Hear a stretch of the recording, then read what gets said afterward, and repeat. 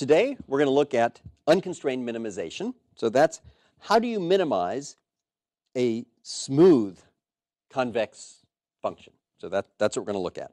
And we'll start with just some basic ideas and definitions about what it means to minimize it.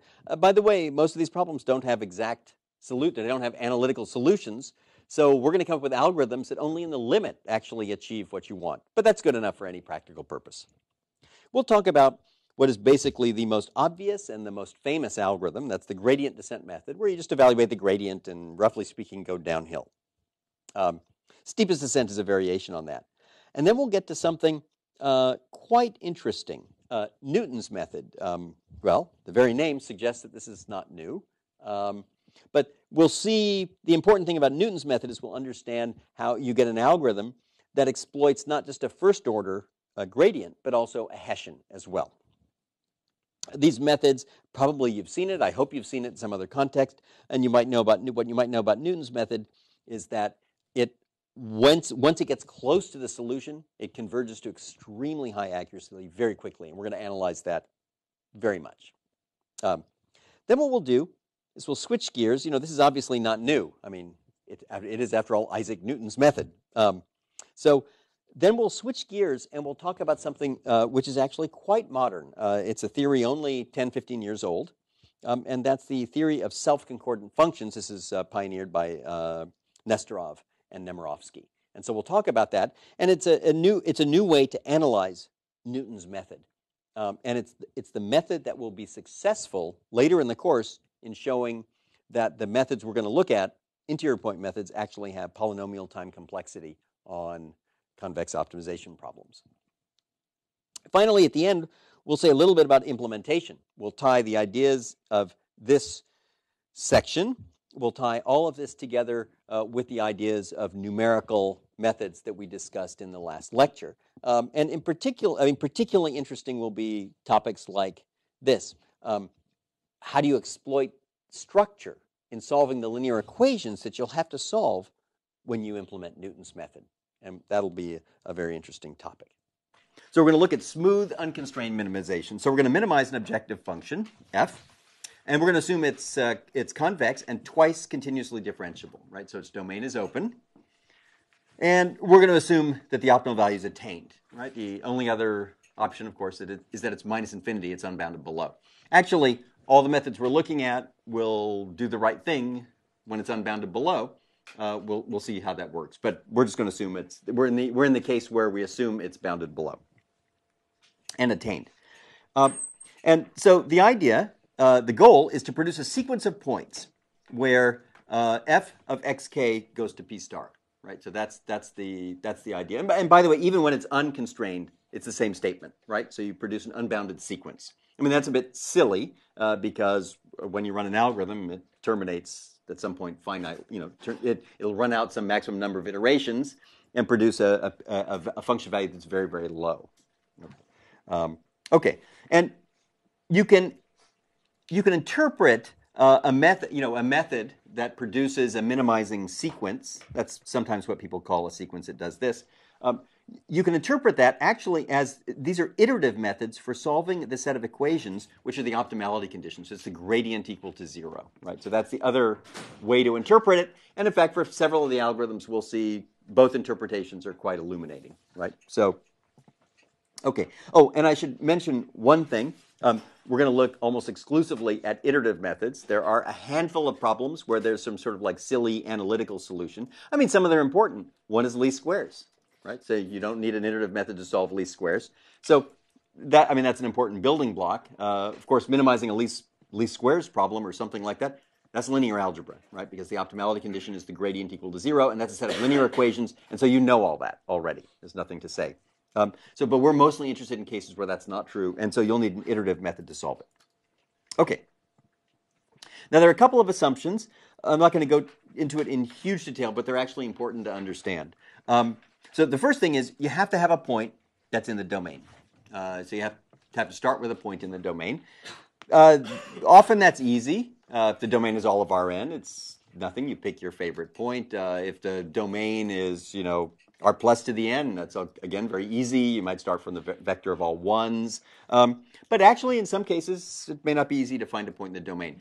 We will later see methods that would work even if you don't know a point in the domain. So we'll see that later. Another very important thing is we're going to assume that the sublevel set, the initial sublevel set, is closed, right? And this is basically going to, prevent the algorithm from having x, go towards a point which is not in the closure of this, and that would, okay, that's a pathology. Now, it turns out this is generally quite hard to satisfy, but one simple sufficient condition for that is that all sublevel sets are closed. And that, by the way, some people simply say f is a closed function. That means epi f is a closed set. Okay. So, by the way, if you have a background in analysis, that's fine. And if you don't, then at least you should understand what this means intuitively, right? And you can figure out what these things mean. So now if you're differentiable and closed, it means your domain is open and the epigraph is closed. And that means you can't do something like simply have a boundary in the domain and then go straight up to infinity, right? That would be closed. That's a closed function, but it's not closed differentiable. If you have a closed differentiable function, it basically says the function kind of has to go to plus infinity. There's no other way to do it, right? You can't have something like entropy or square root where you get a pathology like this and then it stops at a finite value. That you can't do. And some conditions here that are sufficient, obviously if the domain is everything, that's fine. Another one is if the function goes to infinity as you go to the boundary, that's good enough. That's called a barrier function for the domain, and that's good enough to imply this. Right? So here are some examples. Here's a log sum x function. It's obvious because the domain is everything. The domain is Rn. Right? So of course that has closed sublevel sets. Then here's another one. This one does not. That's the log barrier for a set of linear inequalities, right? Which is AI transpose x less than bi. That's the log barrier. And by the way, this is a perfect example of a function where it need not be easy to find a point in the domain. To find a point in the domain of this means find a point that satisfies a set of strict linear inequalities, and you may have to solve a linear program to find such a point, right? So this is an example of that. But it's also an example of a point where the domain is obviously not all of Rn. The domain is an open polyhedron here. So it's the interior of a polyhedron, right? That's the domain. And in fact, this has the property that epi f is closed. And what happens here is that it's a barrier. As you move towards the boundary, if AI transpose x gets close to bi, then one of these terms gets super negative. With the minus sign here, the whole function goes to plus infinity. So, okay. So we will be using, at several times, we're going to be using basically a sledgehammer to, well, show convergence. Let me explain why. In some sense, these convergence analysis of algorithms and things like that, in this case, they're important. What they really are is they're sort of like feel-good things, right? Because you implement something in a real language and it works and stuff like that. And there's always something in there that has a max iter like 30 or 50 or something like that.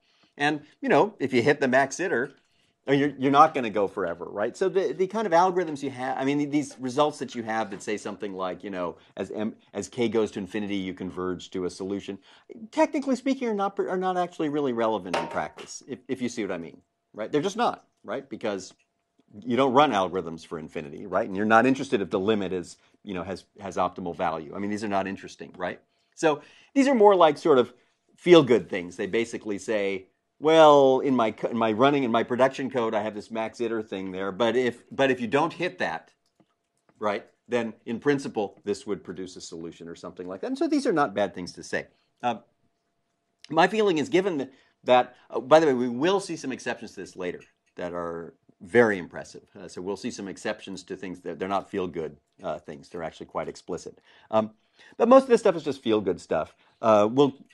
You'll see why. I'll stop and make various points about this earlier. But in fact, what it means is I'm going to feel free to take extremely strong assumptions, right? Because it just shortens the proof, and because there's no point, proving this under the most general conditions or something like that. So here's one of them. Ready? Is strong convexity. So strong convexity basically says there's a minimum curvature.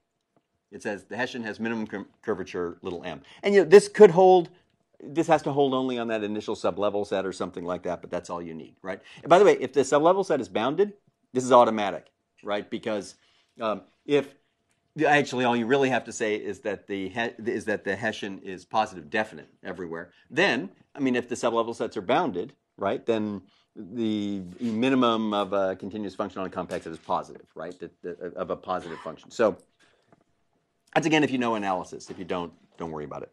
Okay, so this is a very strong assumption. All right, now what this does is actually something very interesting, and we'll see variations on this later. This inequality right here, that's the classic inequality that holds, right? So that's without this term. This inequality holds, of course, for any convex function. I mean, that's what it says. It says that the first order Taylor expansion is a global lower bound on f.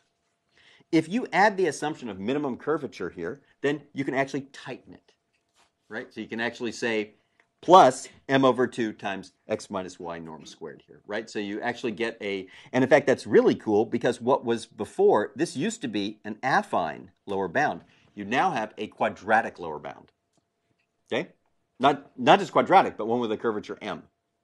Right? All sorts of implications here, right? So for example, if I minimize over y, the right-hand side, it's a quadratic function in y.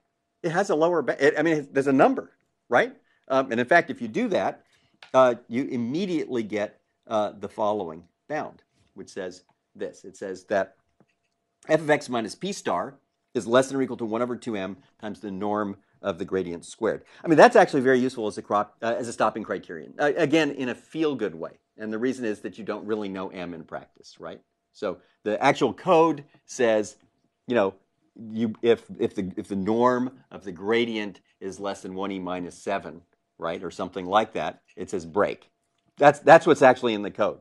And someone looks at that and says, well, what's that all about? And you would point to this as the justification. You might even put this in the comment in the code, right? Only minor problem is you don't know m, right? So that's why I would call this a feel-good thing. Okay? So that's the idea. So biggest class of methods, not all methods, but a very big class of methods that are called descent methods. And we'll look at them completely generically. Looks like this. It says that your new point is going to be your current point plus a scalar, which is going to be positive, right, times some direction vector. And it's typically written something like delta x. I mean, people write it other ways, but anyone would understand this, right? And it's a descent method because when you run this method, the function value goes down, right? So it says that at every step, your function value goes down. Now, whenever you have an iterative method, and especially have one that actually works, the analysis of it usually hinges on some quantity which is decreasing, right? And so, well, if you want to minimize f, this is the most natural quantity. It says, so you say, what do you do? What is your algorithm doing? It's minimizing f, and it has the property that every step it takes, f gets lower. Oh, by the way, unless you're at the optimum point. If you're at the optimum point, the gradient is 0 and you break because you're done, right? Otherwise, it produces a point that's better. So basically, the algorithm has the control flow looks like if not optimal, then produce a better point. Better means lower function value, okay? Now, by the way, you might think that it has to be this way, but that's not true. There's many names for the function that goes down, for a function that decreases during an algorithm. And in fact, I have lots actually for all algorithms, usually there's something like this. And it doesn't have to be f. Another function that could go down that's used all the time is something like the norm of the gradient. And that would do the trick too, right? It says that because what you're trying to do is find a point with 0 gradient. You'd say, well, this algorithm does the following. If the gradient's not already 0, it produces a new point with smaller gradient. That's it, right? That's kind of the idea. So it doesn't have to be f. And we will later see algorithms for which something like this or something more complicated, but in this spirit, closer to this, actually goes down rather than f. Okay. Now, and this is written lots of other notations, something like this. That's some kind of like pseudocode assignment or something like that. Or it might be written this way to make lighter notation. If you don't want to have k's and k plus 1s floating all around all over the place. X is sort of the current point. X plus is reasonably standard notation for the next iterate, right? And you just get cleaner notation. Okay. Now, if in fact f of x plus is less than f, so it's a descent direction, that says that the inner product of the direction you stepped in, that's delta x, and the gradient has to be negative. Okay? So, and such a direction is called a descent direction, right? So here's a generic scheme. It's a gradient descent method, and it looks like this. You're given a starting point in the domain, and at each step you determine a descent direction. Now that we have to instantiate that to make this a real algorithm. So this is like a prototype, right? So it says you find a descent direction. We're going to see tons of ways to do that. Okay. Then you do a line search. Again, tons of ways. But you have to choose t so that this holds up here, and possibly some more, right? And then you update. And then you do this until a stopping criterion is satisfied. And in fact, the real control flow in a real algorithm doesn't quite look like this, because the stopping criterion usually involves something. Actually, when you calculate this, you would do something like look at its norm, and if the norm is less than some tolerance, you'd break. So the control flow doesn't look exactly like this, but it looks close enough to this. Okay, this is the idea. Okay, so to make a real algorithm out of this prototype, we have to say, how do you compute this? How do you compute the search direction, and then how do you compute the step size, right? And there's actually a couple of surprises on each of these. So I will we'll get today. There's going to be maybe one or two surprises, things that are just non-intuitive that you might not know, and they're just things you wouldn't know it unless you actually tried a bunch of these things. Okay, this is good. There's going to be a punchline here, which is one of them. So here's some line search types. One is an exact line search. So it says, hey, you know what? You're trying to minimize f. You specified a direction. Then x plus t delta x is, well, t is positive, so that's a ray. And so what you simply do is you say, well, along that ray, I'll choose the minimum value of f. Okay? I mean, that's what you're trying to do. You're trying to minimize f, so why would you not do that, right? Now, by the way, that means you've restricted that convex function to a line. Oh, and we should probably deal with that right away. How do you minimize a convex function of a single variable? Yeah, binary search. Yeah, that's it. So you just do bisection. That's all. So there's no issue there. You don't have to know anything. You just do binary search. So this would be done with binary search, for example. Okay? Or I guess we call it bisection. Okay. Here's something at the other end is extremely simple. It's called backtracking line search, and it's got other names depending on your cultural background, right? So it's also called an Armijo search, a Goldstein search, and an Armijo Goldstein search, and probably many other things. You'll see this line searches like this in Spirit all over the place. And it's this. It says something like this. You take two parameters, an alpha and a beta, and what you do is the line search starts like this. You start with a step of 1. By the way, all of this can be changed. You start with a step of 1, and here's what you're going to do. This is the convex function, which is restricted to this ray. And so if you did an exact line search, you would pick that t, something like that. That would be the exact one. Okay? Now instead what you do is this. If I look at the function f of x plus t, and then the inner product of the gradient with delta x, take alpha equals 1 in this expression, that is actually, that's the affine lower bound on the restriction function, right? That's plotted here. So this is where you are. That's t equals 0 right here. So you're at t equals 0. And then this function here is this thing, right? It's that thing with alpha equals 0. Now that's a lower bound on your function. So whatever your function is, it's above that. Okay? By the way, that means there's no t that would ever get you a decrease as big as this, right? So that, because it's a lower bound. So here's what you do. You degrade that lower bound by a factor, and the factor is alpha. So if alpha is 0.5, it says you take half that slope, and you get something that looks like this. Okay, this might be for, it could be alpha equals 0.4 or something. I don't know what it is, right? So you take alpha equals 0.4, and that's this thing. Okay? Now, this one has the following property, that there are plenty of t's where you will get a decrease at least as much as this. Okay? And then that's the algorithm says you start at t0, t whatever, 1. It can be anything you like. And then you simply multiply by beta until this inequality holds. And I think that's called maybe the Armijo condition, or I guess if you're in Moscow, it's the Goldstein condition or something like that, right? So that's the idea. Now, when you look at this, so here's going to be the first surprise. Here it is.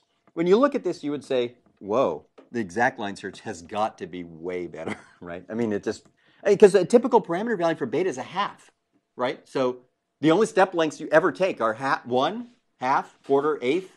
I mean, this looks very crude. By the way, alpha can be all sorts of weird things. Here's a very common value of alpha, unbelievable, 0.01. So that basically says if the minute I get 1% of the decrease predicted by the linear extrapolation, I'll take it. Okay? I mean, you're not coming close to doing an exact line search. And the exact one, I mean, the picture, all your intuition suggests an exact line search would work way better. Guess what? That's false. It doesn't work actually any better. I mean, it does for silly little problems in like 3 dimensions or 5 or 15 or something, right? But for any real problem, it turns out in fact, quite often, the backtracking search works not just as well, but actually often better. Now, that's bizarre, and there's no way. I actually don't even really have any particular intuition to explain that, but it's true. Okay, so here's gradient descent method. Here's our first fully instantiated method. Oh, and I might add, it's due to Newton without the backtracking. But anyway, so here it is. It says what you do. So the search direction will simply be negative gradient, right? And by the way, what could be more natural? By the way, we're going to find out it's not natural at all, but this is just to set it up, right? So what could be more natural? You're at x, and you say, I would now like to choose a direction where the function gets smaller, right? So you take the gradient. That's local information. And the negative gradient direction is actually the direction where the function is going down the fastest. So, why would you not do this? It'd be hard to imagine not doing this, okay? So let's just start with doing this because it's kind of the most basic algorithm and so on. So here it is. We choose the negative gradient direction, and here it is. So we evaluate the negative gradient direction. The real algorithm might have, it would test the gradient here, and if the gradient were less than the tolerance, it would break, okay? Then you do a line search. You could do exact line search, backtracking is fine, and then you update. And so this works. I mean, that's the idea. I mean, it's not hard. It is actually quite easy to show it works. And you can read through the book. And you can show various things. Like here, you could show that, for example, the objective value converges, exponentially, or towards the to p star or something like that. Yeah. Now, it turns out C is like basically 0.999999 or something like that, but that's another story. Okay. All right. Now, here comes the first surprise. Actually, this is used because it's extremely simple, right? And, for some problems, you will soon know why it works on some problems.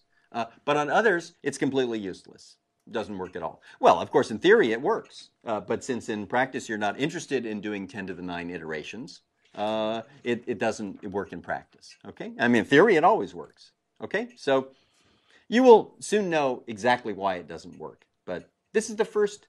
I think this is the first thing that's not obvious, right? Because the gradient, if you didn't know anything about optimization and someone walked up down the street and said, please make up an algorithm for you, you'd make this up. I hope you would make this up, right? Because it's the most obvious thing to do, right? You say, please make me an algorithm. You can use local information, wherever you are. I'll tell you things like gradient and whatever. I hope this is the algorithm you'd come up with. And the weird part is it doesn't work that well in a lot of cases. You'll soon see why. Okay, so let's examine it. Let's take a quadratic problem. Looks like this is just an R2, just to understand. So here we have a parameter here, gamma, and we can as we make gamma big, what happens is we're changing the condition number of the quadratic form here, right? This is x transpose px. I can change the condition number with gamma, right? Because it's the matrix diag 1 gamma. And if I make gamma huge or small, the condition number gets really big, right?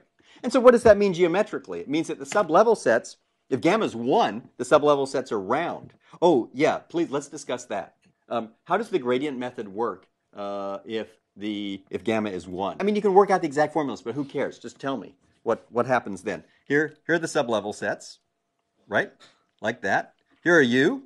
Which way is the gradient pointing? It's pointing straight uphill, and then negative gradient is pointing straight towards the solution. Okay?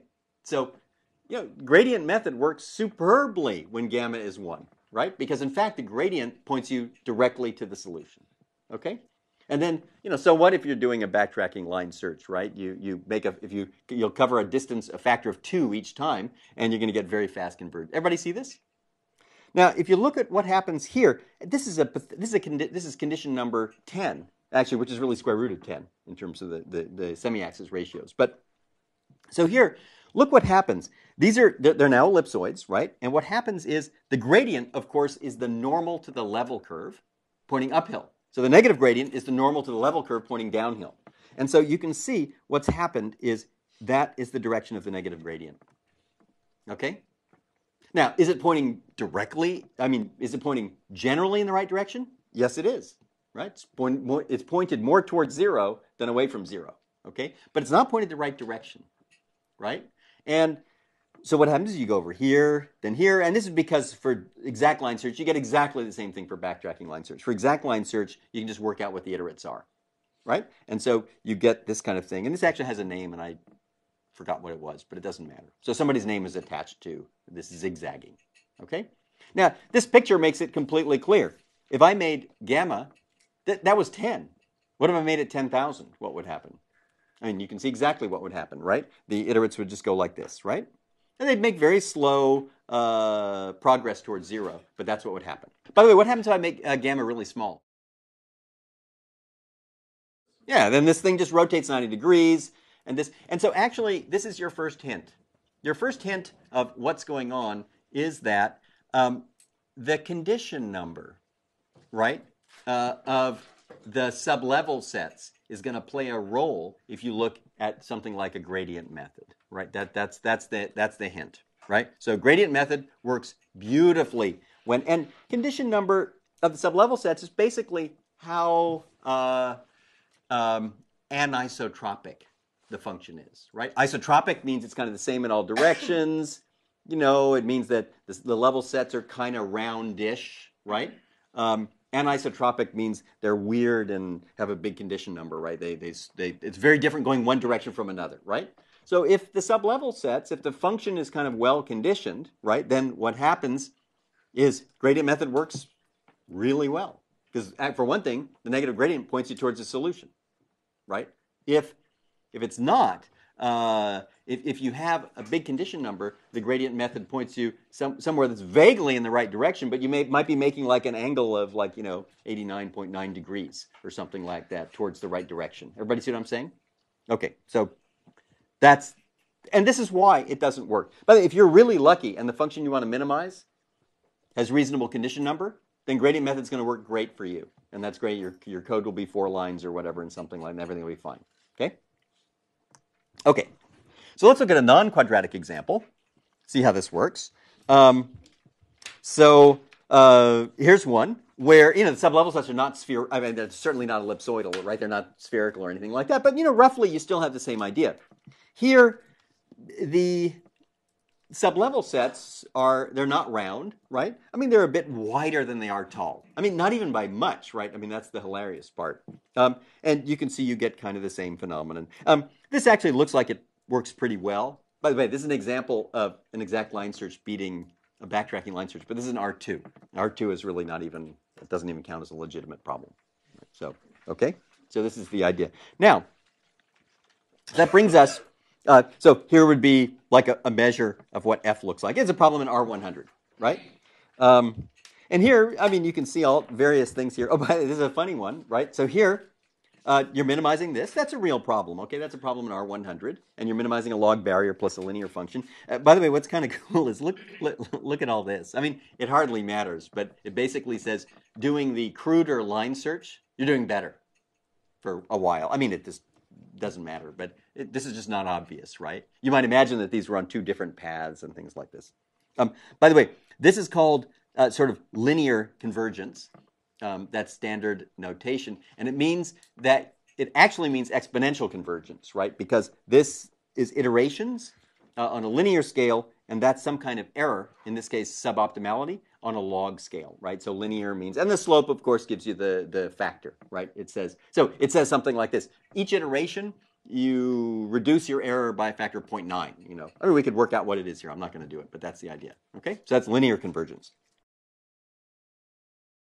Now, so let's now talk about this idea of gradient, because now you think and you realize, wow, the gradient had to do with, I don't know, what's wrong with the gradient method? And the answer is something like if the function is if it is anisotropic, or if the sublevel sets are not well conditioned. This is when gradient works badly. And this kind of hints that you could come up with something that's the spirit of the gradient method, but that actually adapts for the geometry, or, you know, that has a different geometry, right? And it turns out that's correct. So here's what you do. It turns out if you ask the very simple question, if you're sitting at a point X and you say, what's the fastest way downhill? You ask someone for directions, right? And they point. You would think there's really only one way they can point, which is the negative gradient. It's reasonable, right? It's actually wrong, because it turns out there's actually a cultural bias when you ask which is the fast way. And it's not a cultural bias. What it is, it's this kind of bias. It depends on the metric you're using. If you change the metric and ask someone what's the fastest way downhill, you get a different answer. Okay? It's weird, but it's true. You'd think, what's wrong with minus partial f partial xi? I mean, how could that not be? That will be, in fact, the fastest way downhill if you're using a Euclidean norm. If you're using an L infinity norm, or a weighted norm, or some other weird norm, that's not the fastest way downhill. So that's the topic we're going to look at. It's actually interesting, and it's important to understand that the gradient, well, I guess if you know about physics and things like that, the gradient, it changes when you change coordinates, right? So, okay. So let's see how that works. So let's take any norm, not necessarily a Euclidean norm, and then what we're going to do is we're going to say that the steepest descent direction is this. You say, find me a direction of norm 1, and that's where the norm comes in, because that's how you're normalizing, that minimizes this thing. That is your linear approximated decrease in f. Okay? Now, if this were the 2 norm, the answer would be the gradient scaled, right? Because scaled to have norm 1. It would be the gradient divided by the norm of the gradient. That's what it would be. But what's weird then is if you walk up to someone using a different metric and you say, please tell me what's the fastest way downhill, if they're using a different metric, they'll point in a different direction, right? And the reason it just has to do with efficiency, right? If in their metric distances this way are long, I don't know, they might point you there, because according to by their idea of efficiency, or how steep the descent is, that's better than simply following the negative gradient. Okay. So this is the normalized steepest descent, because the thing has norm 1, and then often it is unnormalized, and it's unnormalized by multiplying this, which has norm 1, by the dual norm of the gradient itself. And what that does is it makes sure that the inner product of the gradient and the normalized the unnormalized steepest descent direction is minus the norm of the gradient squared with the dual norm, right? And that actually makes everything work with things like the 2 norm. And this would agree with the 2 norm, things like that. So steepest descent method is basically general descent method. You choose the steepest descent, and it's just like gradient descent. Basically, the summary is it works. Okay. But what's very interesting now is this is really a family of methods, because for every norm you get a different method, and you get some interesting ones. So let's look at a couple. If you get the Euclidean norm, it's identical to the gradient descent method. But suppose you use a quadratic norm. This is going to be extremely important, so we're going to get to this. If you use a quadratic norm, so x transpose px to the 1/2, right? Then it turns out that what you use is the negative gradient, but then multiplied by p inverse. Okay? Now, that's positive definite matrix. It doesn't rotate things more than 90 degrees. So it's a descent direction, but it's different, right? It's minus p inverse. And we're gonna get to that. I'll come back to that in a minute, but actually I'll say another very cool thing about it. If you're going to use the steepest descent with a quadratic norm, with norm p, it's completely equivalent to doing the following. Take the original problem and change coordinates by p minus 1/2. If you change coordinates by p minus 1/2, then this P norm actually becomes in the new coordinates the norm and its steepest descent. So what that says is, sorry, it's gradient descent. It says that steepest descent with a quadratic norm associated with P is identical to the following. It's exactly the same as doing the following. Take your original problem, change coordinates to make this metric I, and then apply gradient descent. So in other words, it's not much different. It just says change coordinates. Okay? We'll come back to that in a minute because that tells you exactly how you want to choose the change of coordinates, right? So, okay. Let's look at another one just for fun. If you take the L1 norm, you'd say, well, what's the steepest descent direction? And it turns out you can always choose the steepest descent direction to be an EI. So it's something like that. And in fact, so it's an algorithm also invented in every field periodically every 10, 15 years or something. It has a name in every field. Sometimes it's like, I don't know, if they do it in blocks, it's like, I don't know, scalar something descent. I don't know, block descent. So it does this. It says you will only update one variable xi, one coordinate at a time. And so what you do is you get the gradient, you look at the components of the gradient, you find out which is largest, and then you go in the appropriate direction. You either increase or decrease depending on whether the sign of the partial derivative is positive or negative. Everybody got it? And that worked. And that's just steepest descent in the L1 norm. Okay? And the picture would look something like this. So that would be the negative gradient. But here, if I use steepest descent with a P norm, and that's the ellipsoid, it says you're not actually going in this direction. What you're really doing is you're solving sort of a linear program. You're saying, please go as far as you can in that direction, staying in here. And the solution is here. And you can see that, in fact, you're going in a different direction, right?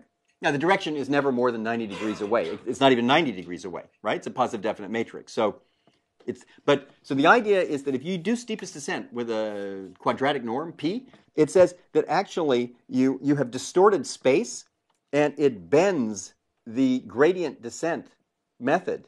It will bend it to another direction. Okay? So I'm saying all these things. You don't have to, these don't even have like perfect meanings, right? So I'm just talking about this at the idea level because we're going to get to something and it's going to be kind of obvious. So let me ask you the following. You can choose P for a problem. How roughly do you think you should choose it? Two ways to think of it, right? One way to think of it is you should choose P so that the ellipsoid P kind of matches the shape and of the sublevel sets. Now, the sublevel sets are not ellipsoids unless the problem is quadratic, in which case you can minimize it by solving linear equations. But just roughly, you would choose it so that the ellipsoid defined by P kind of has the same shape and stuff like that. Alternatively, you would choose P so that P to the minus 1/2, if you transform by P to the minus 1/2, the sublevel sets of the function become round to the extent possible, right? Now, they're not going to be ellipsoids, so they're not going to become spheres, right? But you kind of, and in fact, some people even refer to that as rounding. So this tells you about how, now you have the intuition about how you should choose P. So let's look at an example. It's a silly example in R2, but it actually shows what happens. Okay, so here it is. Here's this nonlinear function. These sublevel sets are not ellipsoids, but roughly speaking, the sublevel sets here are wider than they are tall. By the way, not by even a big factor, okay? And here, if you choose this would be a good choice of P, right? P here, a good choice of P would be to have these ellipsoids kind of align with the sublevel sets of the function, in which case, you can just sort of visually see it's doing well, right? Here's a case, that's a bad choice. That was worse than P equals I, right? Because it doesn't get the right way. Now, another way to think of it is the following. When you're choosing P to have the ellipsoid like that, that's the same as scrunching space this way, right? Because that's what it means. It says that if you believe sort of like that distance is the same as that distance, if that's your view of things, then the correct way to think of that is to take this image and scrunch it. That's, by the way, transforming by P minus 1/2. Okay, that's rounding it, right? And if you round these things, you will see they get more spherical, right? less condition number. Less condition number means gradient's going to work well. Okay? So here, basically it says, if this is your opinion, if that's the metric you're using, then what this says is, if that's the metric you're using, it says that basically what you should do is take those images and crush them like this by a factor of 2. And they're going to get more elongated, and gradient's going to work much worse. Everybody following this? So, I mean, this is all, okay, fine. Okay, so what this says is choice of metric has a very strong effect on the speed of convergence, right? So if you're doing if you have some problem and condition number is, fine, go ahead and use gradient. But otherwise, the choice of the metric, actually what it says is, if you do an affine change of coordinates of your problem, then it has a first order effect on gradient. In other words, it can make it go from working well to terrible. In fact, usually it does that. Of course, if you're really good about your choice, it can go from terrible to good. But if you're not good, it goes usually from good or okay to terrible. Okay? And this brings us to your suggestion, which was let's adapt, let's do steepest descent, but let's actually change the metric every time. And it'll always be based on our best guess of actually the curvature of the function. By the way, there's lots of ways to do curvature. This is only one of them. Other ways are much more sophisticated. But this is one. So here it is. It's just this. What we're going to do is the Newton step is going to be negative gradient, then multiplied by the inverse of the Hessian, right? You can see this makes total sense. This says if you're minimizing a function, you're at a point x, and someone says, what do the sublevel sets look like? The answer is, I don't know what the sublevel sets look like. Of course I don't know, because all I have is a gradient and Hessian oracle. The only thing I'm allowed to do is call 2 methods, 3, maybe 1, that gives me 3 things. I query the function at a cost, and I get the function value, the gradient, and the Hessian. That's it. I don't know anything else, right? I mean, I may have some other information, but that's not fine. So if I do that, you don't know. But actually, a very good guess, if you're near the solution, is the Hessian. Hessian tells you everything, because near the solution, all smooth convex functions, near the minimum, they all look quadratic. And the sublevel sets are exactly given by the Hessian. So that seems like a good choice, and that's exactly what the Newton step does. Okay, so lots of other ways to interpret it. Here's one. One says, well, let's take the function. Let's form f hat at the current point. And f hat is going to be the second order approximation. So that's the first order approximation, and that's the second term in the Taylor series. And then it says, I'll take this second order approximation. It's a convex quadratic. I'll minimize it. And you know what you get? The Newton step. So that's the Newton step. Another way is to say, I would like to find a v so that the gradient of f of x plus v is the step, I want that to be 0. But I don't know how the gradient changes, right? Oh, if the gradient were affine, I would know exactly how to calculate v, but that's the case of the function being quadratic, which means I can solve it just by solving linear equations. So I don't know. So what I'm going to do is this. I'll say, well, what is a good approximation of what the gradient is if you step v? The answer is very simple. It's the current gradient plus the derivative of the gradient, that's the second derivative, which is the Hessian, multiplied by the step you take. And so that is the first order approximation of what the gradient will be at x plus v. And so you don't know what the gradient is at x plus v, but you want it to be 0. But what you have is this approximation, so you set the approximation equal to 0. Here, solve, you get the Newton step. Okay? So here are the 2 pictures. They're different. But they both suggest some very interesting things. Here's a function f, just in one dimension. I'm minimizing, so here I am. And Newton method does the following. It fits f hat, which is the quadratic approximation. By the way, f hat does not have to be above f. It could go below it as well, or it doesn't have to be above. In this example, it is, but okay. So, and then you take the minimizer there, and then that's the Newton step. Okay. Here, this is the derivative of that function. And what it says is, you're here, and what you want is you want to find the crossing of f prime with 0. Because that's what f prime is, the gradient. You want the gradient equal to 0, so you want the crossing. You're here, and it says, please find me a point, get me a point where you have the 0 crossing. The answer is you do a linear extrapolation. This slope is exactly the second derivative, right? So that would give you this point, okay? And now I'm going to ask you, this is just geometrically, I don't want to hear anything else, just geometric intuition. If you repeat what is going to happen on the next step of Newton's method, we can talk about it on the left or on the right. Let's start with the left. What happens on the next Newton step? You start from here. You have moved closer to the minimum, and the next step is you're going to form a new quadratic model, but now around here. When I form a quadratic model around there, it's going to be way better than this one, right? And so the next step is going to be very good. By the way, when you get near the bottom, how good is the quadratic approximation? Very, very good, right? Because that's informal speech for it's at least quadratic good, right? Okay, right? So, and what happens here? What happens on the next step here? On the next step here, when you want to, your next estimate of the zero crossing is going to be excellent. Why? Because when you have a smooth function that's going to cross 0, right, and you're near where it crosses 0, the linear approximation is excellent. And therefore, your next estimate will be good, and then the one after that is going to be like stunningly good. Okay, but all of this is just sort of, it's very important to have the geometric intuition, right? So what this suggests is this: if we do this thing where we update the metric, or however you want to call it, if we do something like a Newton step, this is going to work. We're going to see something very shocking happening at the end. We're going to get to that. Oh, by the way, here's a very perfectly interesting method. It goes like this. You evaluate the Hessian at the first point, just once, right? You calculate, you know now. You do a Cholesky factorization of the Hessian of f at x0, period.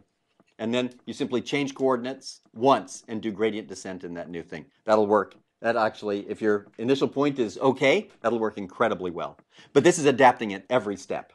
Oh, and there's all sorts of other cool things. Like you can adapt it every 10 steps. You can update it. You can update it every 30. There's all sorts of things. Another interpretation is this. The Newton step is simply steepest descent in the local Hessian norm. Right? So what you do is you have a norm induced by the Hessian, and you take the steepest descent in that metric, right? So, and that's what you get. Okay. So, all right. So, one of the things you get is, and I'll explain where this is all headed and some very interesting attributes of it. But so this is lambda of x, right? That's called a Newton decrement. And here's what it is. It has lots of interpretations, but it's a measure of the proximity of x to x star, right, to the optimal point. And what it says, it's a very good estimate of f of x minus p star, right, assuming you're close. If you're close, this is basically, it says you form the quadratic thing, and you ask yourself, how much is the quadratic going to go down? The answer is exactly lambda squared over 2. Okay, so that's what it's. So lambda squared over 2 is very small. That may or may not predict the actual function going down, but to the extent that it does, it's a very good estimate of how far off you are, right? So in fact, stopping criteria based on lambda are actually way better than based on the gradient, right? If you remember the gradient, the relation between the norm and the gradient and how suboptimal you were involved that 1 over m, which you don't know. Right? So this one actually gives you a number that you can trust, right? And it's not a feel-good thing, right? This one is because it depends on the third derivative. We're going to get to talk about that too. Okay? So, but it's way better than just saying the norm of the gradient is small. Okay. Now it's got all sorts of other interpretations. It is the norm of the Newton step in the quadratic Hessian norm. So that's another way to say it. And it's the directional derivative. So if you remember in the Armijo line search or Goldstein line search, there's that slope, which says, how fast are you going down? And the answer is, it's minus lambda squared, right? Which once again tells you, if lambda squared over 2 is tiny, it says, in your line search, it's not going to go down much, right? So that tells you that. Okay, now this is very important, is the following. This measure of proximity of x to x star is affine invariant, okay? Affine invariant means if I take my problem and if I change coordinates with an affine transformation, and the simplest one that does the trick is you scale the variables. That's all. You just scale the variables. Instead of x2, you use 50x2. Instead of x7, you use 1e minus 6 times x7. Okay, that's scaling the variables, right? Okay. Now, that's an affine transformation. The steepest descent, the gradient descent method does not commute with affine changes of grade. It is not affine invariant. Affine invariant means that some operation or an algorithm is invariant under, you get a commutative diagram. You change coordinates, you change coordinates, run the algorithm, or you run the algorithm, change coordinates, you get the same thing. That's false for gradient descent. Okay? And we already knew that, because in gradient descent, if I change the coordinates, it's going to absolutely completely change the geometry of your set. And if I change them in a benevolent way, I can make the convergence faster. If I change them in a not benevolent way, I will bring your gradient descent method to a halt. Not a halt, but I'll make it so slow that for practical purposes, it's useless. Everybody got this? By the way, among changes of coordinates, there's a lot more bad ones than good ones, just so you know. So, right? Everybody got this? Okay, so this measure is actually affine invariant. That's very simple to see. By the way, the Newton step is affine invariant. The Newton algorithm is entirely affine invariant. Why? Well, because if you change coordinates by t, the gradient transforms like t times the gradient or something like that, or t transpose, and then the Hessian undoes that, because that transforms as like t Hessian t transpose.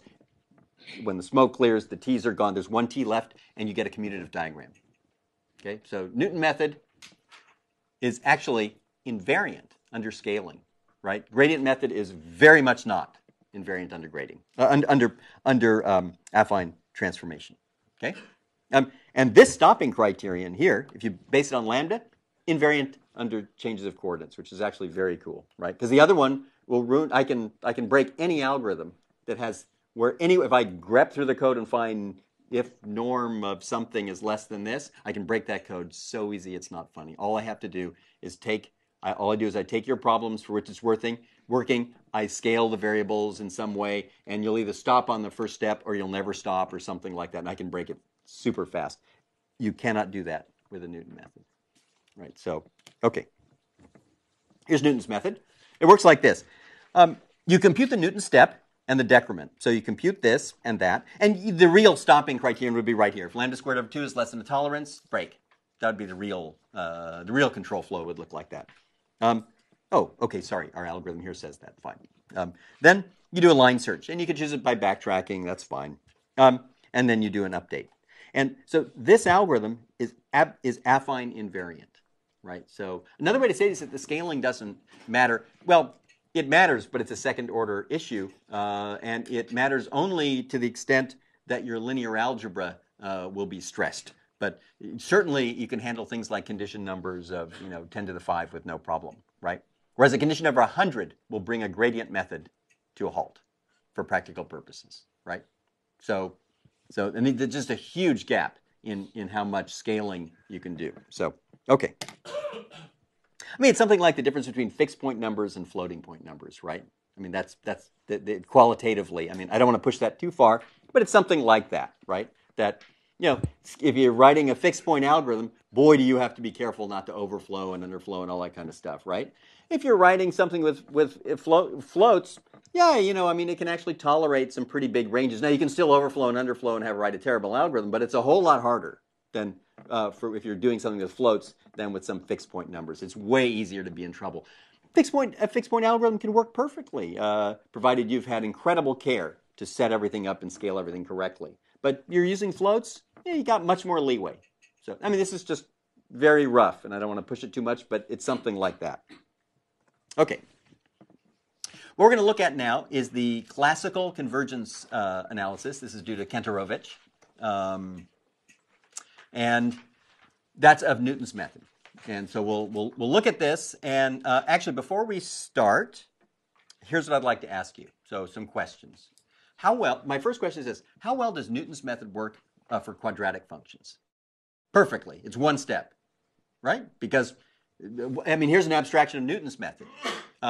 You call the method get quadratic approximation at a point, you get the quadratic approximation. It's actually the function. You don't know it, right?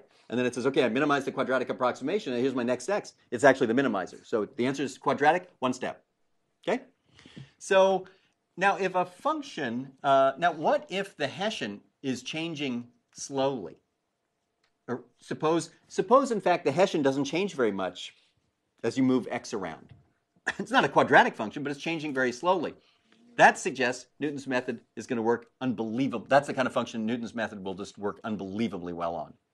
By the way, it comes back to your suggestion, which is that Hessian is actually a heuristic for saying, I'd like to change coordinates to get the sublevel set. You don't know the sublevel set, and you use the Hessian as an approximation, right? So the current local Hessian.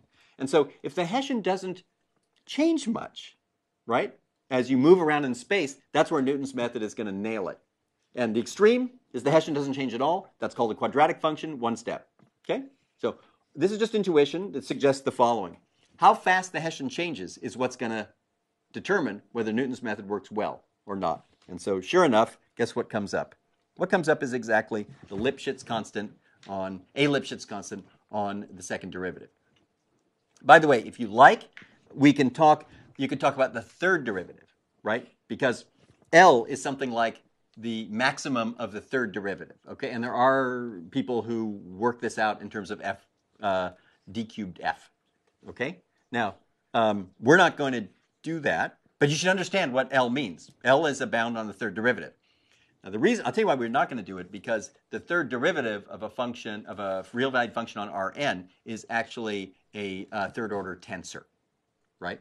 And so unless you're trained in this, maybe in mechanical engineering or something like that, or physics, it can cause severe headaches to consider.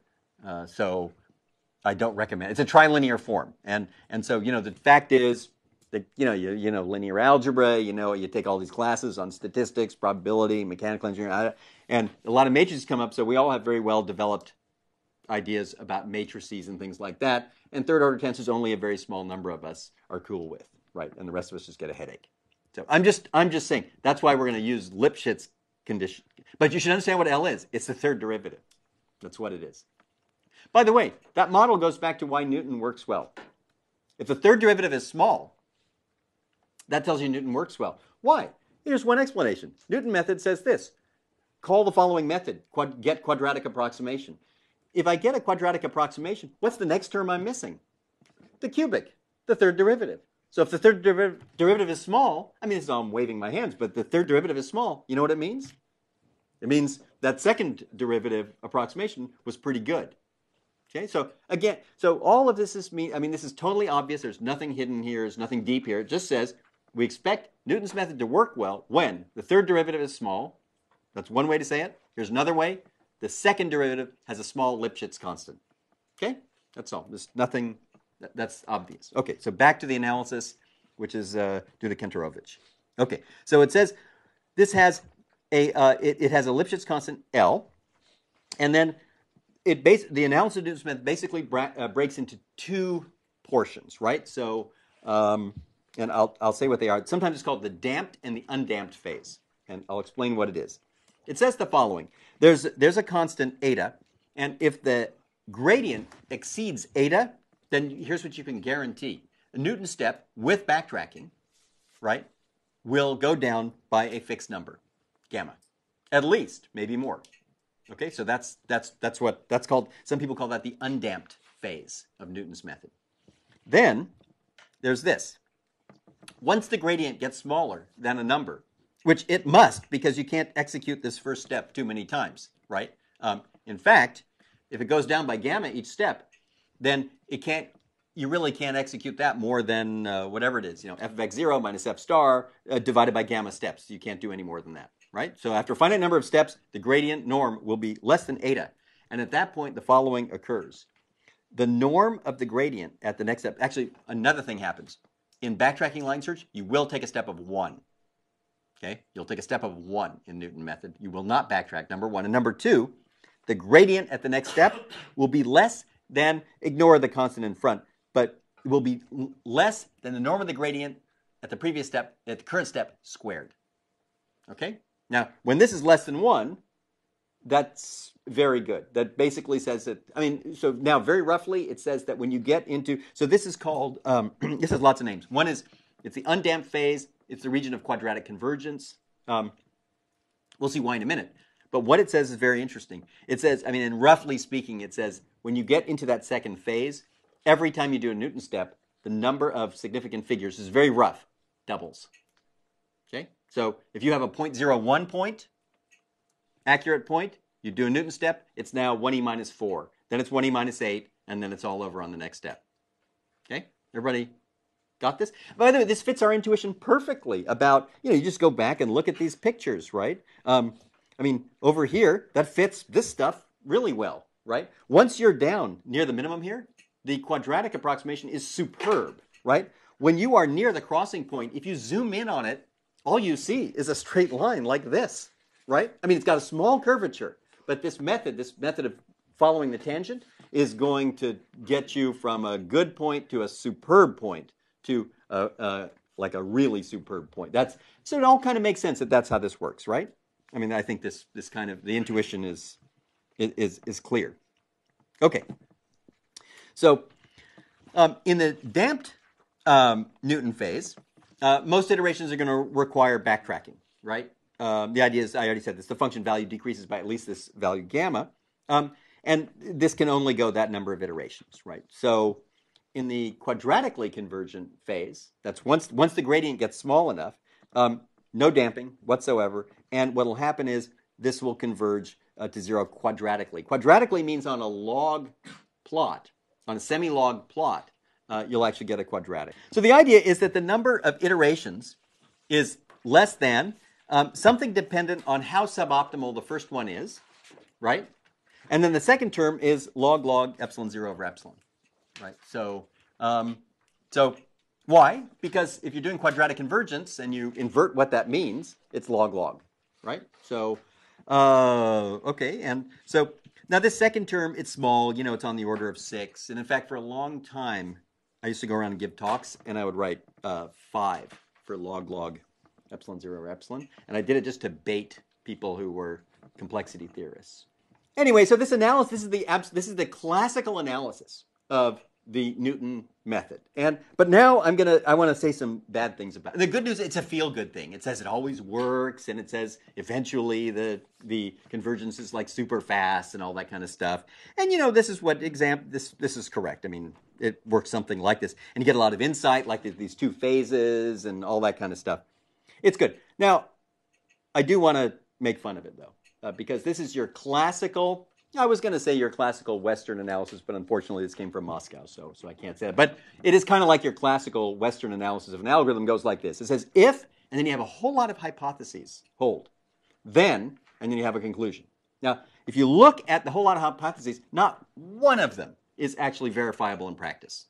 Not one. It would be like you have a Lipschitz constant, you have a strong convexity constant, you have all sorts of crap there. Not one of, there would be almost no circumstances where you know them, right? Except if the function is quadratic, but then it's stupid because how do you minimize a quadratic? You solve linear equations. Everybody see what I'm saying here? Okay. Then you look at the conclusions, and the conclusions would be kind of goofy. They would say things like, if the conclusion would be something like, a limit point if this algorithm is optimal. But yet that's not how, you don't, that's, Java doesn't have limit points, accumulation points, right? I mean, you have a maximum number of iterers, and that's it, okay? Everybody see what I'm saying? So that's the classic one. And then you point out that, in fact, that theorem, which someone then spends like 2 lectures proving, with everyone sleeping, then you point out it's actually totally useless. And they say, no, you don't understand. You don't get it. This is kind of to make you feel good. It's kind of so that this is, then we run the code and, and then this is the conceptual framework and basic. Anyway, okay, everybody got this? Well, let me point out here something here. Suppose you want to run Newton's method to find out, I give you a function, like one of these log sum x wings or a barrier, and I want to find out how many steps is it going to take. Give me an upper bound of the number of steps Newton's method's going to take. And they go, hey, no problem. We've got this theory. Look, now look, they look down here and they say, right there, there's your number.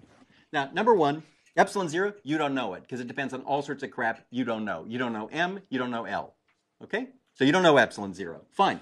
Fortunately, log epsilon 0 over epsilon is basically 6 for all reasonable values of epsilon 0, so it doesn't matter. Okay?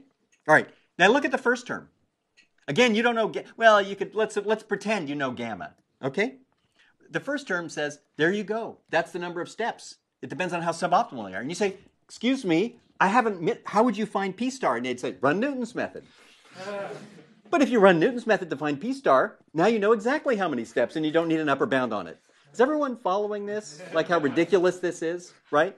Okay, so all I'm doing is I'm just making fun of the way this is normally discussed and taught and all that kind of stuff, because we're going to fix it next time.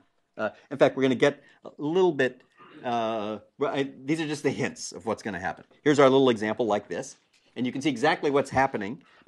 What's being plotted, at least for the first two, is the actual, it's the ellipsoid determined by the Hessian, right? And you can see, by the way, in this first one, it's not, maybe it's not quite right, right? Because it's, you know, maybe the correct Hessian change of coordinates would be this, but it's a little bit like that, right?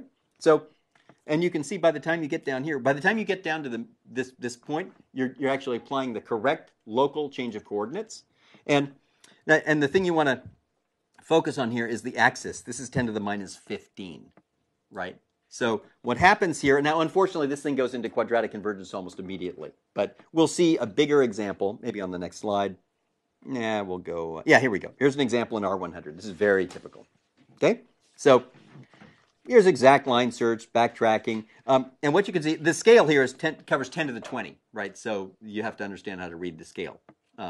So what happens is, you know, this is sort of the region of linear, that's the damped convergence, and when you get the undamped phase, here's what happens. You can see that this thing is going down quadratically, right? And I mean, it's all over at 10 to the minus 12, right? That's at that point, you're double precision stationary, and there's nothing more to do, right? Actually, if you run it some more, you would get things that look like this, right? I mention this because you will be doing it, and you might get that. What would that be when you see that? What's happening is, what you're looking at, these numbers would be so small, you're looking at just a round-off error from floating point numbers. That's what you're looking at, okay? So if you see that, then back off and don't plot and clip your graph higher. Okay, because it's unattractive. Okay, and it's, I mean, you study this in another class. I mean, look, it's all over. There's no optimization problem where you actually have to worry. If you're solving an optimization problem and you actually have to worry about the 8th digit, that's impossible. Let's just leave it that way. Okay, it's not good, right? If whatever your real application depends on the 8th digit, just go home because it's all over. Okay, so here's a big one, just for fun. Just to show you that this persists in higher dimensions. So here we're minimizing, I don't know, some big old log barrier type thing. This is in R10,000. Okay? Here, and this is a good point because I'm going to get to quiz you on some things momentarily, but let's see. So here you're minimizing this thing. That's the log barrier, by the way, for the unit cube, right? And this is the log barrier for some polyhedron. It's a polyhedron in R10,000 with 100,000 faces. Okay, how many vertices does that polyhedron have, by the way? Basically, probably more than the number of subatomic particles in the known universe. Okay, maybe with or without the dark matter. I don't know. It's big. Okay, is the point. So, all right. So, and here it is. This is on a huge scale, right? So, for all practical purposes, I mean, you're probably done like right there, but. And here it is, and you see exactly, it persists. You see this is sort of that sort of linear convergence. When that thing rolls over like that's when you declare success, and you've achieved quadratic convergence, okay? And what you'll see at the same time, if you plot the damping factor, the TK, the step size, it should be 1 from then on, right? If you see anything else, it means you messed up or something like that. Right? So that's it. So this works. By the way, this requires solving a system of the form this. Right? We had to calculate the Newton step each time. We had to calculate that. That matrix is 10,000 by 10,000. Maybe this is jumping a little bit ahead, but why this runs really fast? Guess why?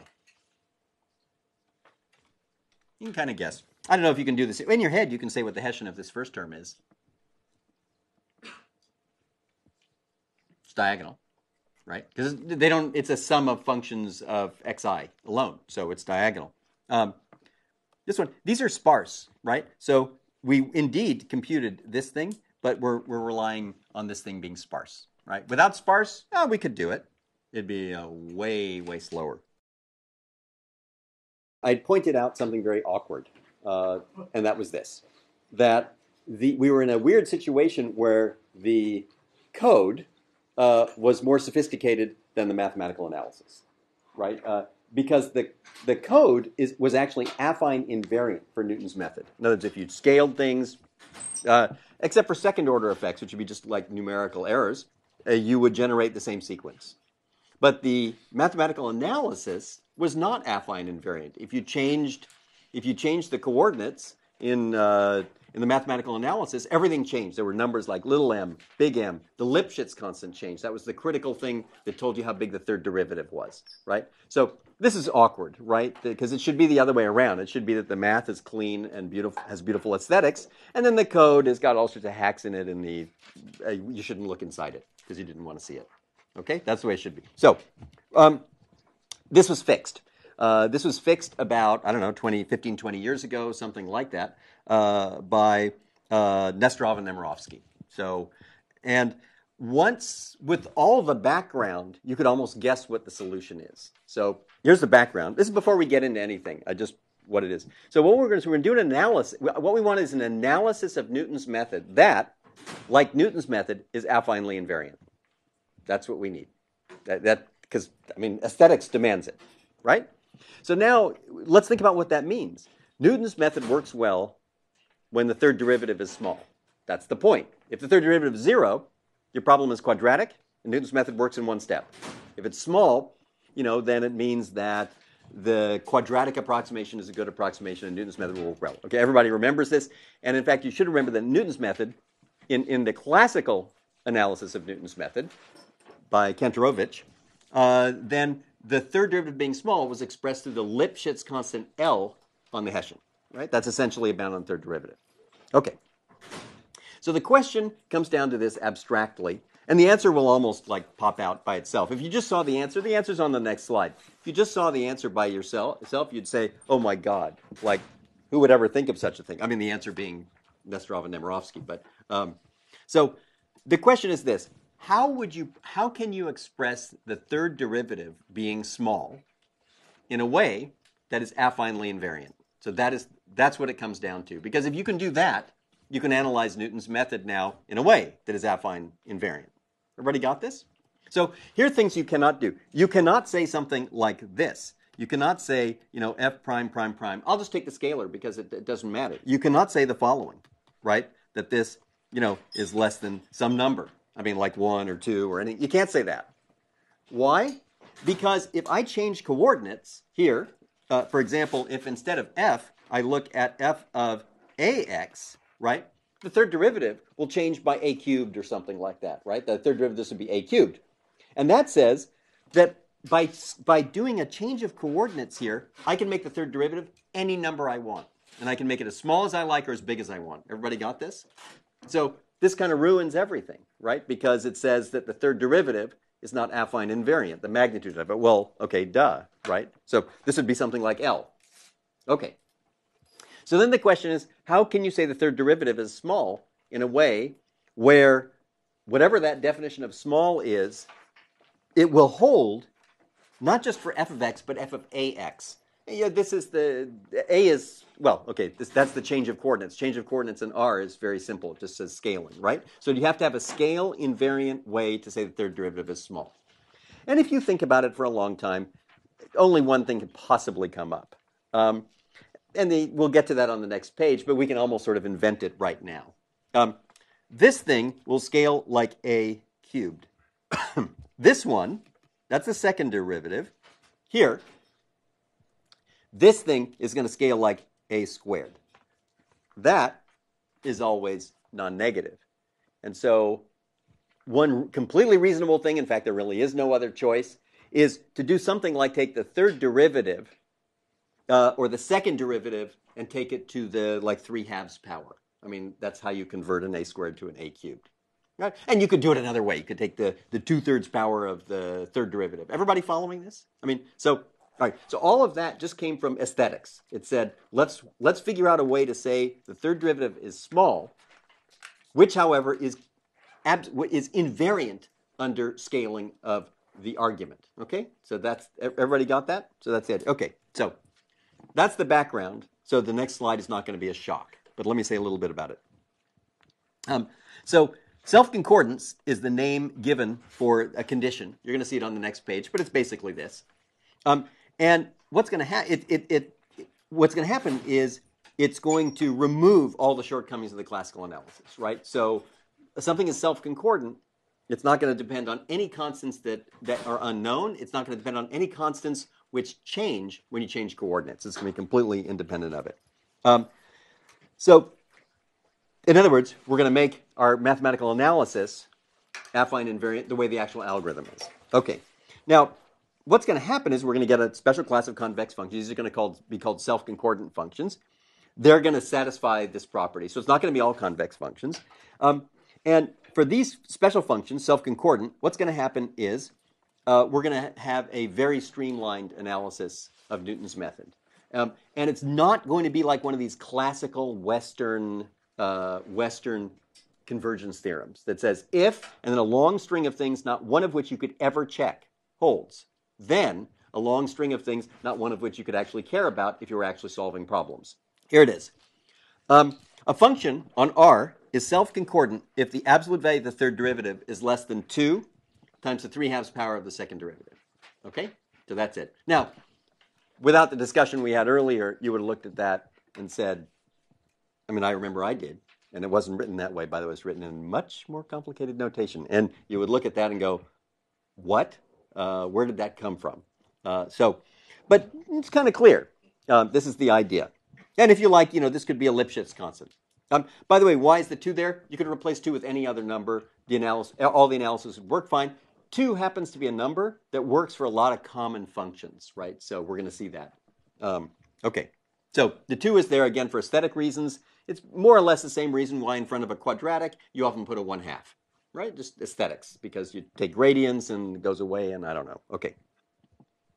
Now we say a function on Rn to R is self-concordant if the following is true. You restrict the function to an arbitrary line, right? So f is a function on Rn, g is a function on R. If that function is self-concordant, right? So if it satisfies this, if g satisfies that, then you define the function to be self-concordant. Okay, so that's the idea. And it's a way to say, I mean, the correct way to think of this is a method to say that the third derivative is small, but if it's a method that is invariant under scaling. Very important. Okay, so let's look at some example. Well, look, linear and quadratic functions, f prime prime is 0. So, I mean, of course, right?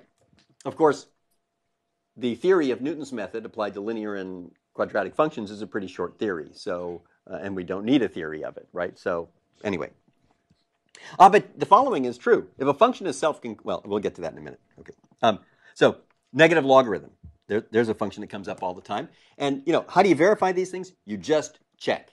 You take the derivative, it's -1/x, the second derivative is something, and then you get a q. In fact, you get something like x to the -3 with some number in front.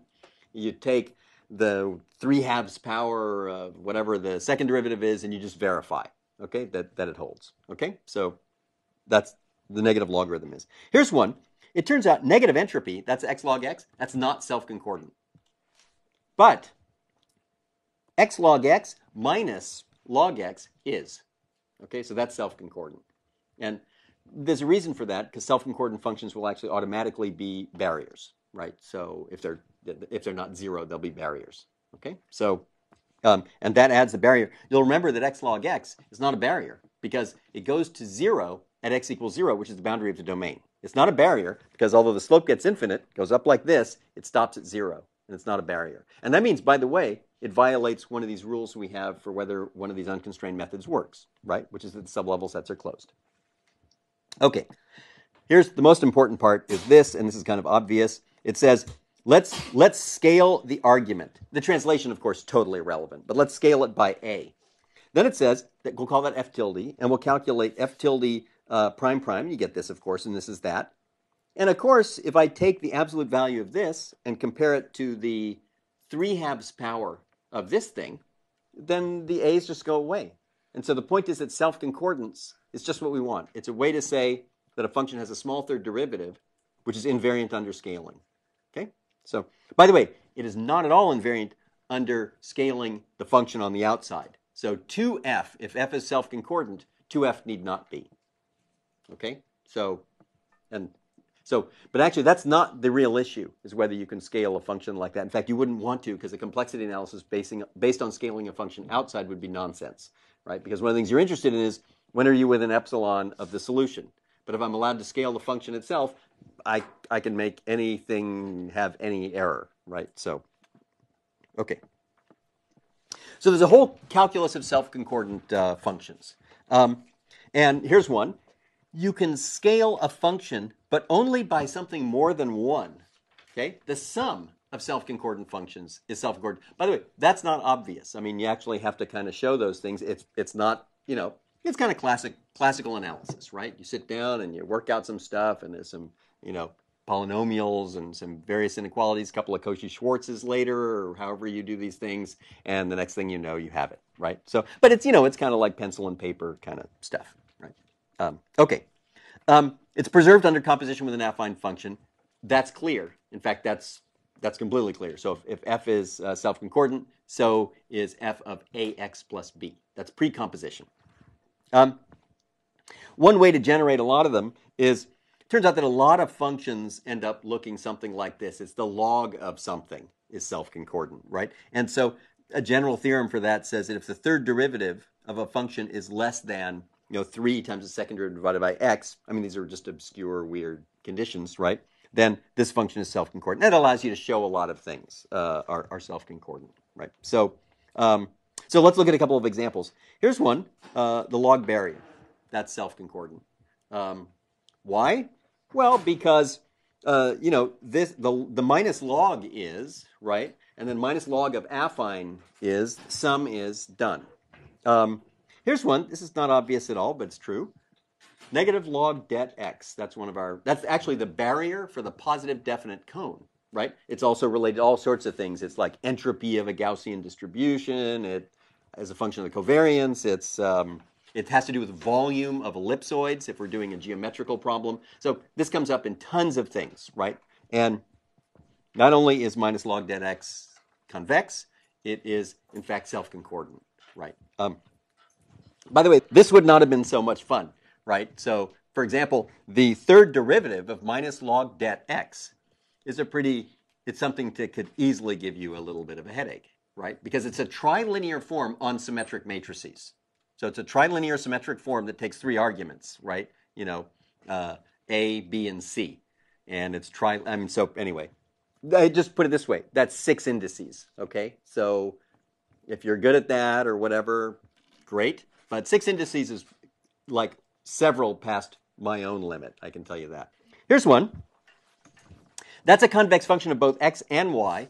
That is actually the log barrier for the second order cone, this thing. By the way, bits and pieces of it do not look convex, right? Here, right? So, for example, the y squared looks deeply suspicious, right? Because how could this be convex in both x and y? Because this is kind of weird, right? Look at that. That's quadratic in x, but there's a minus sign. That's quadratic in y, but there's a plus sign. So, but it is. This is convex, and actually you've seen it before. But it's not just convex; it's actually self-concordant. So, okay. Now let's look at Newton's method. All the details are in the book, so but we'll just see how this works. Remember how Newton's method worked in the classical analysis, which, by the way, also came from Moscow. So here's the difference is this. This says you look at the Newton decrement. That's lambda of x, right? And it says the following: if it's bigger than some number. And you can get super duper explicit about the number. It depends only on the backtracking parameters, right? So you get things like if you tell me whatever alpha and beta in your backtracking thing, I can tell you what eta is, and it'd be like 0.16, right? And so you even see cool papers like that where there'd be things where if this is less than 0.16, and you're like, where did that come from? Anyway, so the point is, if this Newton decrement is bigger than some number, then the following holds: the function value goes down by at least gamma, right? And gamma is an absolute constant. I mean, they only depend on, you can work it out and you can evaluate it, and it's just a number. It depends on absolutely nothing you don't know. Well, I guess the prior knowledge here is that the function is self-concordant. So I guess that's something you know. But you already know a whole bunch that are. Okay. The second is this. If on the other hand, once this Newton decrement gets less than this critical value eta, then the following is true. 2 times it is less than 2 times it squared, right? By the way, this kind of hints, this one maybe, that we would have improved aesthetics if instead of we defined the Newton decrement as lambda, maybe lambda over 2, right? Because then this would have been really super duper pretty. It would have been something is less than something squared. But remember in the other one, in the classical analysis, you had things that looked like this. I mean, this thing basically says that the error at the next step is less than the square of the current error. But in the classical analysis, there's all sorts of other crap in here involving like little m, big L, all sorts of stuff you don't know. Now, that doesn't matter if your idea of a convergence proof is that it's a feel-good thing, right? That kind of, vaguely justifies, your method or something, right? Then that's fine, because you don't know those constants. And anyway, so here, though, it's not. It's just, there it is. It's just, there's nothing there. And so the complexity bound you get is shocking. It's just this. It says it's f of x0 minus p star. That's how suboptimal you start, divided by gamma, plus log 1 over epsilon. That's it. There's absolutely no constant in there you do not know. It's just, that's just a number of bounds. Okay. Now, if you take the simple analysis, the one we have in the book or whatever, and plug in various things, this bound will come out to be 375 times f minus p, suboptimality, plus 6. Okay? Oh, by the way, I would usually write that as 5 or 6, just for fun. Mostly to irritate people who do complexity analysis. But and it works, by the way. I can recommend that. Well, wait a minute. You look at this thing and you go, that is so cool. There's nothing there you don't know. Oh, wait, there is something you don't know. Wait a minute. You don't know that. And you'd say, oh, well, okay, that puts a little bit of a hole in it there, right? It's 375 times how suboptimal you are. And then you say, well, how would you get P star? Well, you might run Newton's method. Okay, but once you run Newton's method, you do not need an upper bound on the number of steps Newton method because you just figure out, you just record how many steps it took. Am I capturing the, okay, good. So, all right, so what I'm going to say, this is going to be super vague now, and it will not be vague on Thursday. So here it is. Have you ever heard of any method by which a person can get a lower bound on P star? Let's just admit freely that, yes, there's a number in here we don't know. It's P star. And then we're going to say somehow when we actually use this for something, the way it's going to go down is duality is going to come on. And we'll have somehow we're going to get a lower bound on P star. By the way, this is a kind of a sloppy bound. If you do a very careful kind of Russian style bound, right, this number comes down to something like 10.5 or 11 times f minus this plus the log thing, right? So instead of like half a page, that's like 6-8 pages of some pretty crazy stuff, right? But that's not bad. Okay. So something very interesting happens, and this is worth looking at. Here it is. Here's a log barrier. That's a self-concordant function. Oh, of course, 2 or 3 times this is also self-concordant. So I think probably the right thing we should say about this problem is this function is that it's minimally self-concordant, meaning if you divide it by any number, if you scale it down, it won't be self-concordant, right? So that's kind of the idea. Because I could multiply this by 100 and everything would be off, right? So, all right. Because actually what happens is what scales is f minus p star. F of x0 minus p star would scale by 100 and we get it would scale the wrong way. Okay, so that's a minimally self-concordant function. Now, what's here is this. We generated kind of random instances of this. And then with random numbers for n, m, and then we used Newton's method to solve it, whereupon we recorded the number of steps it took. Okay? And what this shows, whereupon we recorded 2 things, of course. The actual suboptimality, because once you run Newton's method, you know what f of x minus p star is, and you also know the number of steps, and you just make a scatter plot, and you get something like this.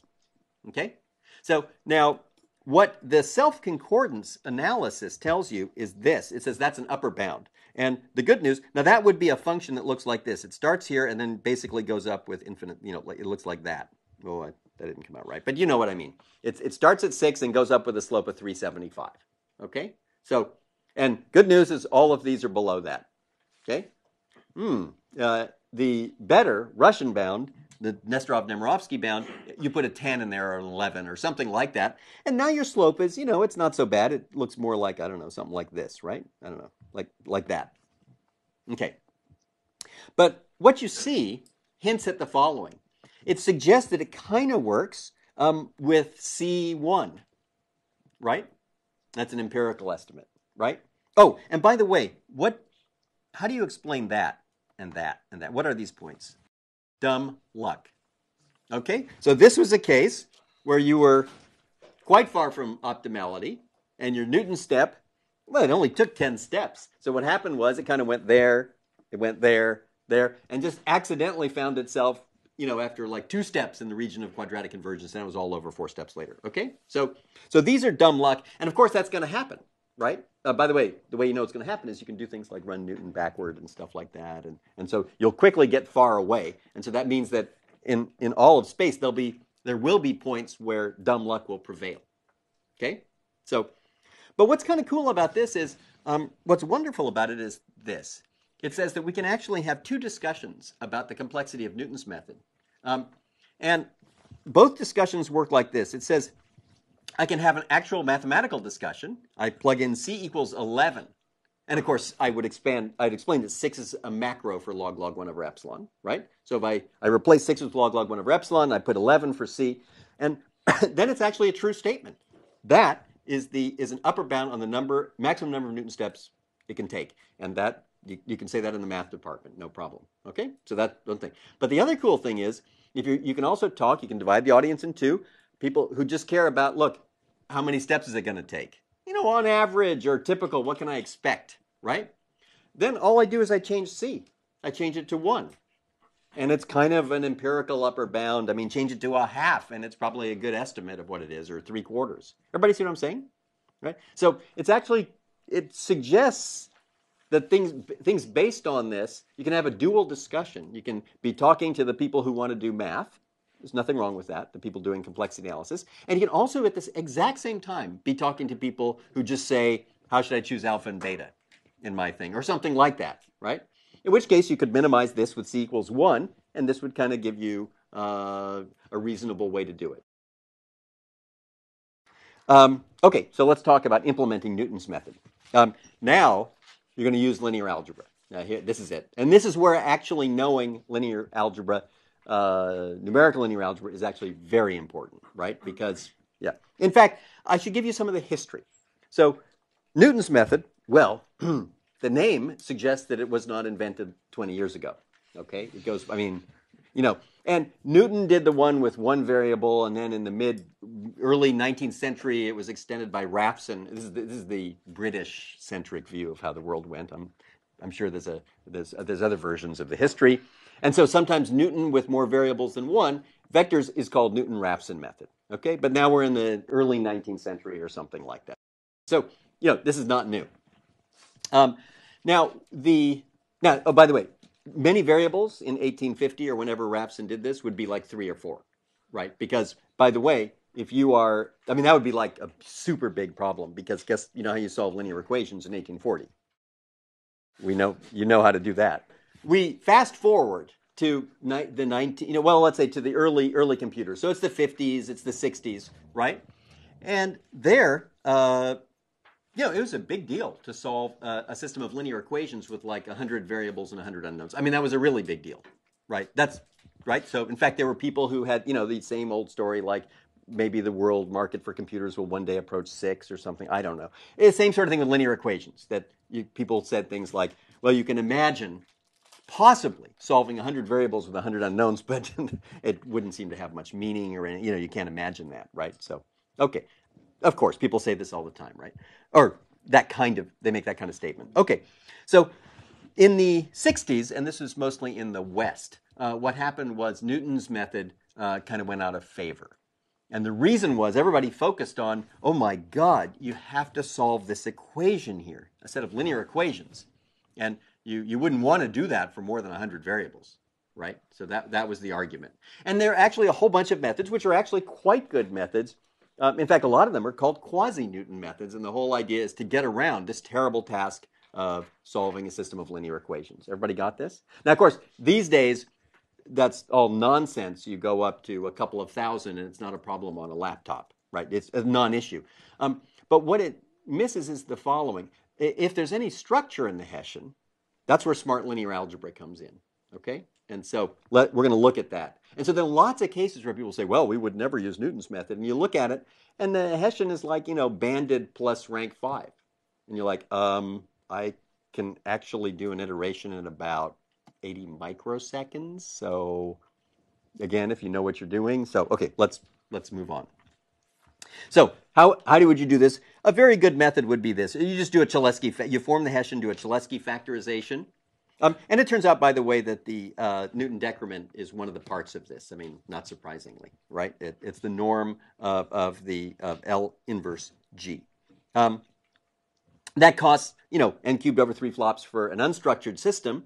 And if H is like sparse, right, a specific case of that would be banded, this is way less. For example, if it's banded, this is O of n, right? So that means, for example, on that laptop, this laptop here, I can easily knock off a Newton step on something where the bandwidth is 10 and it's a million variables. I can knock it off in, I don't know what, I have to do the arithmetic, but it's way it's measured in milliseconds, okay? Whereas if you don't know that, I mean, you're cubing a million and, incorrectly concluding Newton's method is useless. Everybody see what I'm saying here? So this is why you want to know about linear algebra. This is why you want to know about numerical linear algebra. Okay. All right, so here's an example. And in fact, this is the last thing you have to do. There's one more thing, but it's related to it.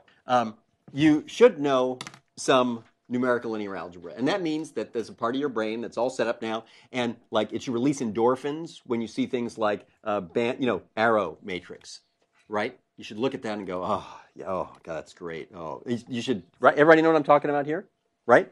If you see things that are like, I don't know, diagonal plus low rank, you should say, oh, boy, I know, step back. I'm an expert. I know how to handle this. Okay? Everybody, okay, you know what I'm saying? So these are all the things. So you should understand, sparsity and things like that, and this should give you a good feeling and stuff like that about how to, that there's something you can do, right? Some problem is on a graph. If there's a sparse graph and you look at it, okay. But the next thing to do is to relate that back to the optimization problem, right? So, and specifically Hessians. So here's an example that shows you how to that tells you how the structure in an optimization problem translates into sparsity pattern in the Hessian, or structure, not just sparsity pattern. Here's an example. Let's take a function which is this. It is a sum. It's separable. That's a separable function, right? By the way, this could be regularization. That could be an L. Well, it's not an L1 norm because we're doing Newton's method, but it could be some kind of regularization, right? Some function of the individual things plus a function of an affine combination. Okay. Now, a function like that, if you work out what the Hessian is, it's this. The Hessian of a separable function is diagonal, right?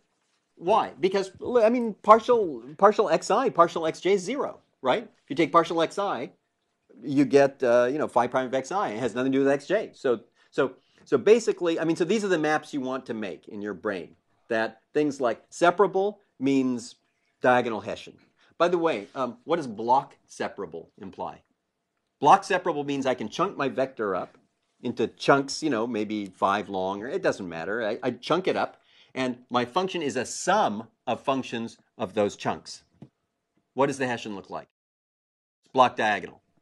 And block diagonal would be one of the things that should be triggering endorphins, at least in the section of your brain that does numerical linear algebra, right? Because it's way easy. You should say, I can solve that fast, right? Because you can, right? By the way, why is it you can solve block diagonal things fast? You can do blockwise inverse, and so you could say I could do blockwise inverse. I could do it all in parallel, right? I could I could have different threads doing each one. Yeah, all these things are true. But maybe another way to say it is this. If the cost of solving a block, it's like n cubed, it's convex. It follows instantly that if you break it up, you're going to do better. So that's it. So it's actually convexity that tells you that. Right? So, okay. Now when you see this, something like that, the Hessian is this. There's just simply a formula for the Hessian. H0 is the Hessian of the psi here, psi 0, evaluated at ax plus b. By the way, this formula for the Hessian, these are things, they're sort of, we put them in kind of an appendix of the book because it's a pain to work them out. And I'm going to give you some very practical advice, so please listen now.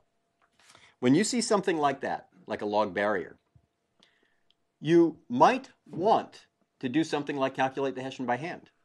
Why not? It's just a second derivative. How hard can it be to calculate partial xi, and then after that, partial xj? It's reasonable, right? And by the way, at the end of the day, I mean, this is probably not a bad thing to, I mean, you should check it, right? Or whatever. I mean, the ones in the book are correct, so you don't have to check those. But, anyway. Everybody see what I'm saying? Okay, so here's my advice, very practical. Yeah, don't do that, okay? You will be very sorry. Use the chain rule absolutely whenever you can, right? So usually, psi 0 is something real simple, right? Like psi 0 could be something like, the square root of 1 plus, y transpose y. There you go. That's a nice differentiable function. That's psi 0 of y. Okay? Now, go ahead and take partial yi, partial yj. Please do, right? That makes sense. But the minute you put these a's and b's in there, there's no way you're ever going to come out of this with anything correct. So, okay. And by the way, I sometimes have to remind myself this because I'll look at something, I'll start taking partial derivatives, and then I'll hear my own voice saying, "Don't do this. You're doing something. Don't do this." Okay. All right. You can. Anyway, trust me, this will be relevant for you at some point in the near future. So, okay. So the point is here. Now you stare at that, and you realize that if A is if A here is wide, right? Then that's low rank, right? So a function of a low-dimensional affine function, the Hessian of that is low rank. In fact, the rank is exactly equal to the size of the intermediate variable, okay? So I'm just, and there will be other things that you will connect and things like that, but you want to get a mapping from a problem to sparsity patterns. And then, of course, once you know about sparsity patterns, you want to understand how to exploit that sparsity pattern in solving linear equations, right? And so this will take you quite far. Okay. So here, I mean, of course, this is the message, right? Dumb linear algebra says H is dense here. Of course it's dense, right? If you add a low rank thing to anything, it's going to be dense. I mean, with high probability, right? So yeah, and then you do this, and it's like n cubed or something like that. But if you do the right thing, which is just exploiting the diagonal plus low rank, you'll end up solving this in actually linear in n as opposed to n cubed. Okay, and this is a big difference, right? Because n and problems are not interesting until they have about 1,000 variables or more, and they can have a whole lot more. And so if you take here n equals 100k, this gets super interesting, right? So it says that problem, I mean, if the height of A is 10 and n is 10,000, that's easily within striking distance of a laptop, maybe even a phone. Okay, so but for that you have to know linear algebra. You actually have to know linear algebra. Okay.